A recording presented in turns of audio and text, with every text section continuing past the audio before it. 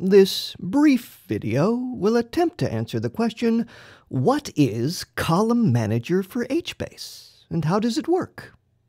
You probably suspect that it has something to do with managing column structures in HBase? Correct. But this question implies a more fundamental question. What is HBase? If you feel that you already have a pretty good answer to that question, then you're in the right place, and we are ready. Let's go. As one who's familiar with HBase, you realize that while they contain structures referred to by the familiar names tables, rows, columns, these structures work rather differently than they do in a traditional relational database, especially columns. This freewheeling nature of HBase columns can be a very good thing, but it also gives the possibility for a certain amount of disorder, even potentially chaos, to evolve through the life of an enterprise application.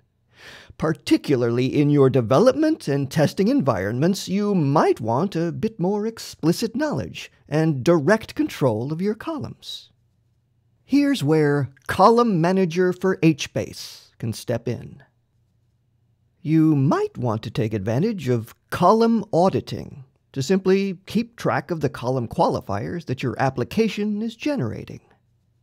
Or, for an already existing table, you can run column discovery, probably using its MapReduce option, to track down and report on all column qualifiers in a family.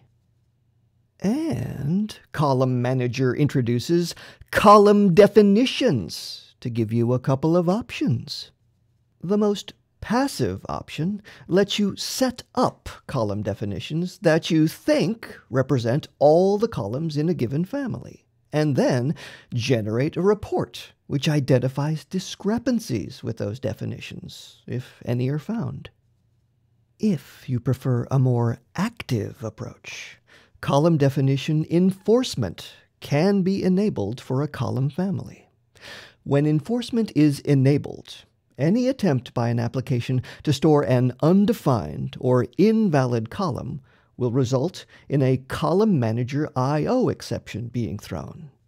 This will sound familiar to those experienced with coding against traditional relational databases. Column aliasing borrows a technique employed in some legacy mainframe databases to conserve storage space by substituting short column aliases in tables in place of full-length qualifiers. When enabled for a column family, the aliasing facility works invisibly to the developer, who continues to code applications using normal qualifiers, while ColumnManager works in the background, swapping qualifiers and aliases appropriately during all put and get operations. Lastly, there are also facilities for exporting and importing complete schemas out of and into HBase, something that could prove very useful, even if you use none of ColumnManager's other features. That's our quick overview of ColumnManager for HBase. Please go to any of these links for much more information and to try it out for yourself. Thanks for watching.